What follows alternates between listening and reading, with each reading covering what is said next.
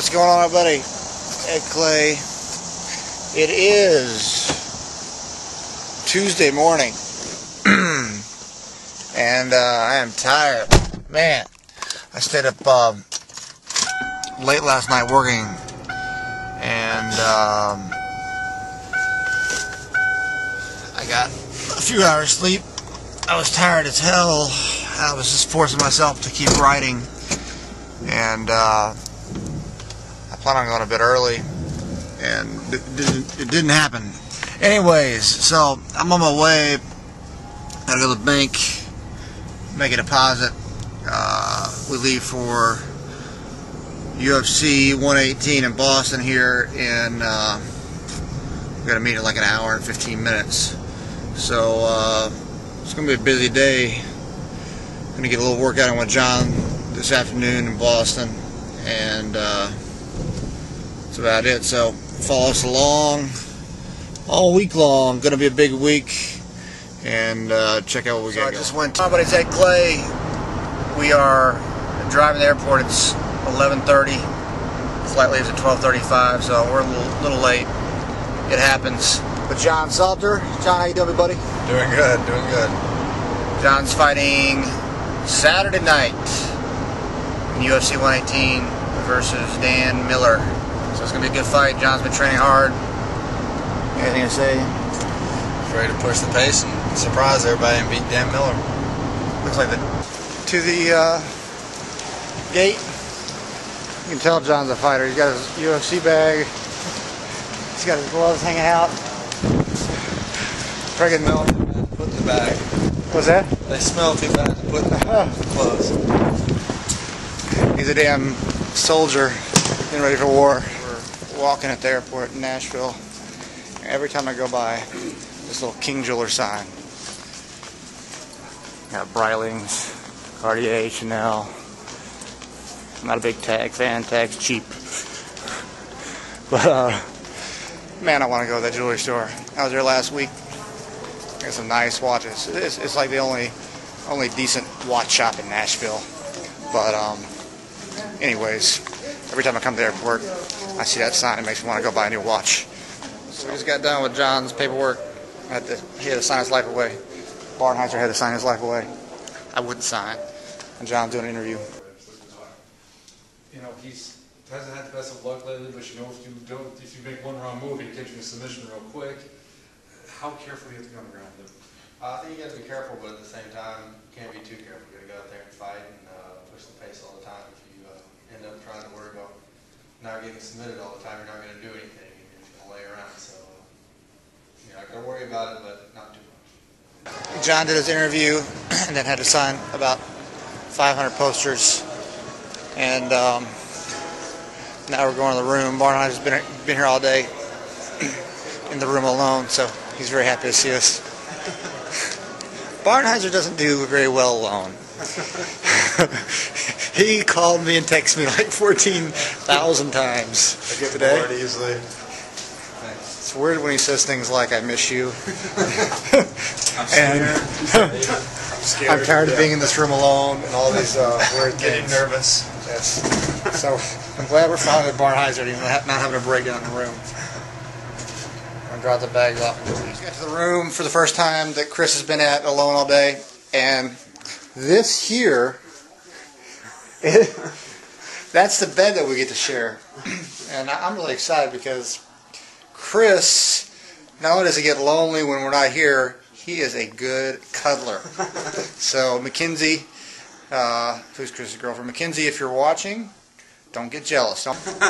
This jerk here just got one key. Actually, he got himself a key and John a key. He was not thinking about me at all. I see how it is.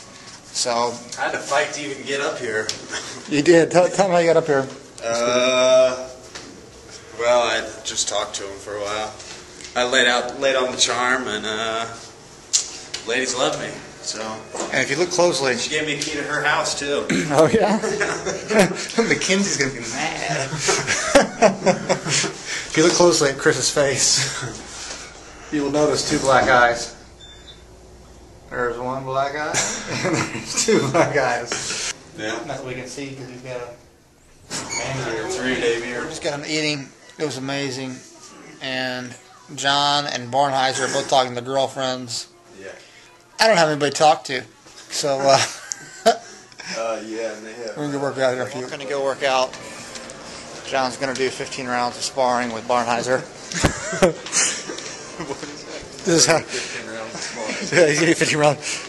They're going live, bare knuckle. And a lot of people wonder how we train differently. Well, this is exactly how. John gets cut, we stitch it up, he goes again tomorrow. Tony's eating. Let him punch. Sit. Oh, yeah, Tony. Tony. If James Tony's talking shit, I'm going to challenge him to a boxing match. And I'm going to take him down. So, yeah, you want to do a boxing match? I'll do a boxing match with you. All of a sudden, he's going to get his ass taken down. How long has he been?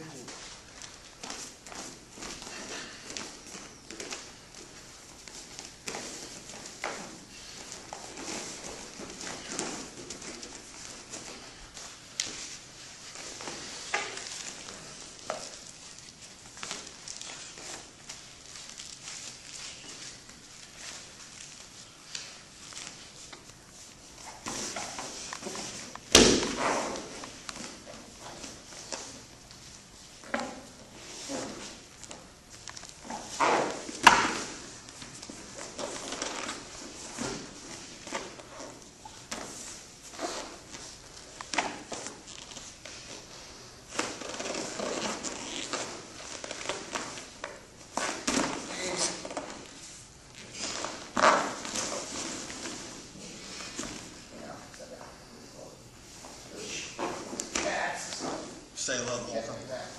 So I'm saying here. Yes, sir. Okay.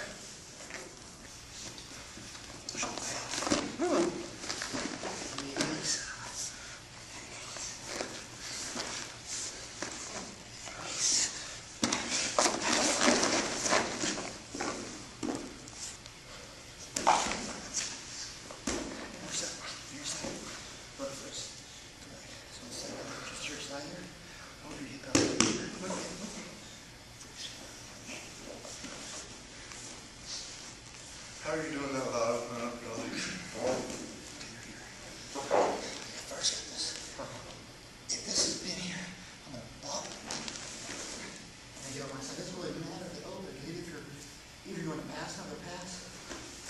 Okay. So You're making a big move. bump all the way. Okay. Let's stay planted. Here. Oh, we are done training for the day, and we're going to leave Salter in the room to watch some kind of porn. I don't know what's going on. I'm going to leave him all over that. Let's go up.